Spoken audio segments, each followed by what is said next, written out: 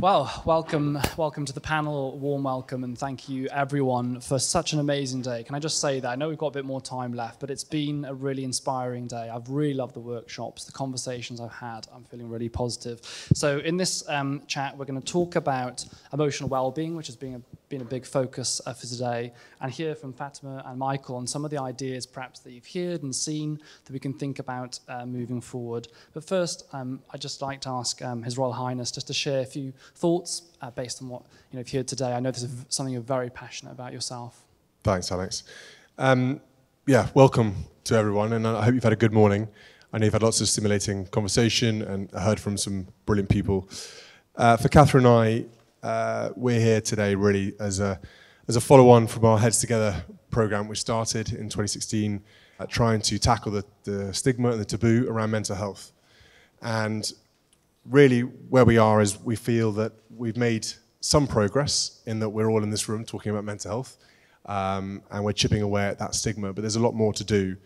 And I think concrete action and some sort of tangibility to come forwards is the idea of where we'd like to see this space go next. So really today, particularly for me up here, is to hear from all you experts really, including Fatima and Michael here, about what it is you need, what it is that bothers you, what it is that affects your mental health, what do you want to see change.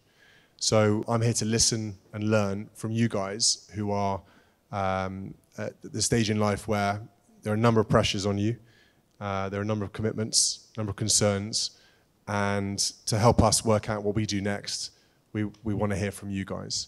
So thank you for being here today and turning up and sharing your experiences, your thoughts, and your concerns, because it helps really formulate a plan and allows everyone to understand that this is a really important part of your future. Well, of course, one of the big focuses, I guess, of the Royal Foundation, also the mix, is to be youth-led and to listen to the voices of young people in how we move forward. So, Fatima, I'd love to start by asking you, what's one skill that you've learned around emotional well-being that you found beneficial, and why has it helped? Yeah, I mean, in thinking about this question, it was so hard to isolate one skill because, everything comes together. But I really think the exercises we did today around what we listened to earlier about understanding your emotion and being able to identify it, and then coming up with plans and actions around creating your own personalized well-being toolkit is really important. It's rare that one thing goes wrong in your life. There's often many things going wrong simultaneously all at once. And just the exercise of, this is how I feel, I'm going to note it down, and this is what I'm going to do about it, I think that's probably the most valuable step. I really like that you said there about everyone's going to have a different approach to it. And Absolutely. the idea of having your own emotional mental toolkit that you'll adapt based on the situation you're in and knowing what you can use yourself. Michael, I'd love to ask you, you've worked with the mix and obviously you're very passionate about this topic. Why is it important, that young people are developed, in these areas with mental health, with emotional well-being? Why is it an important topic? Why should we care? I feel like we need to develop these skills and these steps in order to become mentally better in a way, basically. We need to understand the language. There was a workshop today on understanding emotions that were going on and actually knowing what type of words to use to explain how we feel, explain the emotions that we have. And I think those are skills that we need to develop in order to understand how we're feeling, in order to understand what is going on and is there something that needs to be better and become right again. The idea of that toolkit we did at the beginning, we did the making these toolkits and these well-being plans for these personas that you saw, William. And I think it's important that we can identify that sometimes things go wrong and sometimes things might not be being right and stuff. And this is how to improve it, how to make it better, and how to, find the comfort, find the active, find the distraction and stuff. I think that's what is important for young people in the skills. Yeah, absolutely. And I think it's developing and building upon that throughout your life as well. We start a lot of this stuff, hopefully, within school as a young age, and then you build on that as you go through your life. And in reality, you still have to practice all of these things. I mean, I'm doing a master's at the moment. I'm studying, I'm doing an essay, and I'm feeling stressed. I am feeling stressed. I have to kind of recognize that and think, right, what am I going to do to kind of deal with this? Fatima, I'll come back to you. you were actually looking through the posters and things next door with some of the ideas that you've all brought together. I just wondered, were there a few things there that jump out that you thought, wow, that's a great idea that perhaps we can use and develop? Yeah, I mean, my table I'm sure all the tables are fantastic, but my table in particular... They're the best, is that what you're going to say? Yeah, probably. They're the best table. Objectively. We had so many good ideas, and I was telling William earlier, actually, it was quite funny. Our persona like matched so much of what we were going through at the moment. Just sort of that transition phase of like you finished university, you're 21, 22, people are asking you, oh, what are you going to do next? Are you going to do a master's? Are you going to like get an education? Who are you? Do you have a boyfriend? Do you have a girlfriend? Do you have this? Where are you going to live?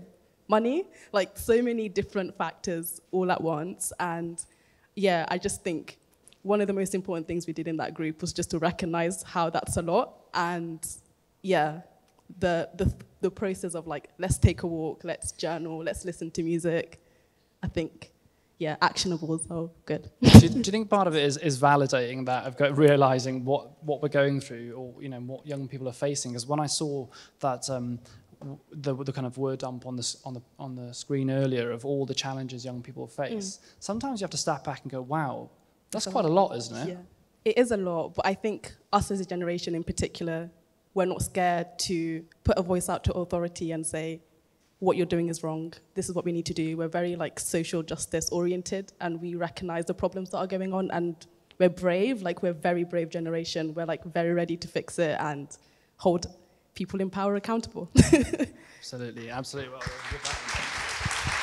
thank you. And Michael, I just wonder, I mean, you mentioned a few things earlier around some of the topics raised. Anything else to add to those ideas, that we've discussed already? Yeah, first of all, I think my table was a little bit better, but one idea that really came up on our table was this sense of community. We really identified that it's very difficult, really, for young people at the moment to find a sense of community. We don't really have community hubs like we did before.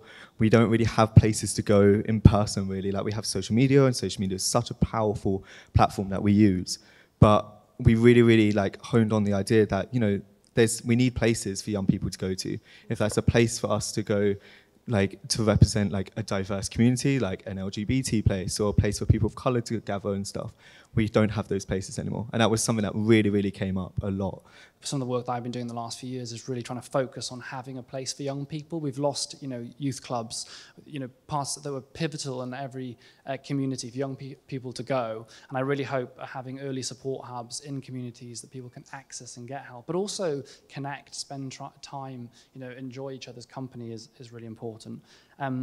Prince William, I know you've been talking with a lot of the young people here this afternoon. Was there a question you wanted to ask either of these young people on this topic of emotional well-being?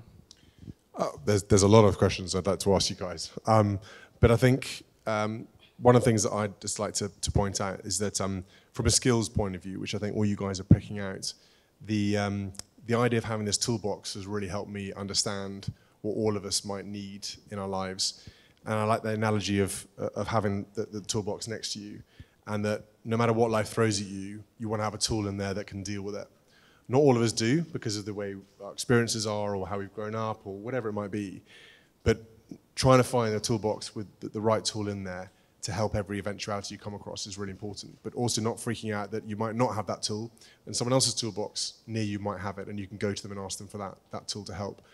I've always helped. I like that visual analogy, and it's helped me understand why certain people can get into certain pickles. And I think it's really important because we all like a toolbox. We all like to know we've got something to fix something with. And so that's been a key part of understanding skills and what's needed. And I think if I can ask one question to you guys, it's probably if you could change one thing, if there's one single change that would have a major impact on your mental well-being, what would it be? Fatima, do you want to start? So in the spirit of like preventative healthcare and like general well-being as opposed to like mental health specifically, the thing that affects our mental health the most, whether it's positively or negatively, is relationships and the people we encounter in our lives. So if I could like become a partial dictator one day and do something, it would probably be providing people who interact with young people and children, like a basic level of understanding around mental health and mental well-being, so that they can like properly support any young person they encounter, because sometimes a negative encounter with someone of authority from a younger age will probably prevent you from seeking further mental health further down the line when it gets worse. So if parents, I mean, I probably wouldn't like have a law that says you can't be a parent unless you have that, but like if it's a difficult one to enforce. Yeah, but if parents, teachers, school counselors, anyone who ever interacts with young people, politicians even, if they all had a baseline understanding of mental health and mental well-being and how they can support young people and how they can be supportive. That's a great answer. Michael? Yeah. No, I'd have to agree with Fatima. I really do think we need to, like, one change I would make is an ability to support our supporters. Like, we have so many supporters out there now. We have so many great organisations in this room with us today. And I think it's now time that we actually support these organisations in helping those young people. Like, I know so many charities and organisations out there are really struggling because there's just not enough support out there anymore. There's not enough funding, there's not enough money. If I could make any change, it would be to change that. And it would also to be support young people within schools as well. I think schools are struggling so much with helping young people, and I think that is such a key place to start, like, helping young people. I really do think with building their toolbox that you were on about, and I think schools are the best place to start. I mean, we have the Mix Connect, which is a plugin that we try to put onto school websites, and it's like a place where young people can go to get the support from the Mix. And I think, like, things like that would really, really help schools and relieve them from the stress they may be facing with trying to help as many people as possible. Brilliant answer. Yeah. A brilliant answer, and I can't agree more. And I think probably aligns a lot with what the Princess of Wales talks about with kind of early intervention, thinking about the kind of early years, 0 to 5. But then, as soon as people are at that school setting, how do we pick that up and build that from a young age? As we draw to a close, a bit of fun. Perhaps Prince William could share what is in his toolkit or toolbox for a stressful day. What do you do to kind of release some stress? God, you want me to open that toolbox? Depends what's in it. Yeah, exactly. Depends what's in it. So I think for me, I think just general maintenance, so general mental well-being every day, things like walking, fresh air, getting away from screens is a big deal. Having a laugh, humor for me is a big deal. I love to laugh, and you've got to look at the lighter things in life sometimes to feel good. Time with my friends, time with my family, things like that really matter to me. But I think it's really important that you have something for everything. And that for me is all about learning off you guys, as well as I speak to you all, I'm thinking in my head, actually, what you're doing or how you're managing or how you're coping is a really useful strategy. So I'm learning off all of you as I go around. I meet loads of people, and I'm always doing that in the background, because I know I'm going to come across some points where I'm going to be like, now what do I do? I don't have a tool for this particular moment. What do I do?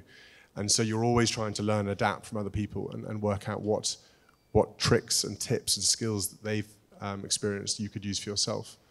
So yeah, I think that's probably the most sort of wider bit of kit in my toolbox I've got. We're all learning. I'm still learning day by day about looking after myself and so on. Well, thank you so much to all three of you. It's been amazing to have this conversation, and I just want to finally say, World Mental Health Day is an opportunity for us all to stop, take stock, and look forward with ambition. And that's what we should be. We should be ambitious, because I look around this room and I see the future, and it looks pretty bright to me.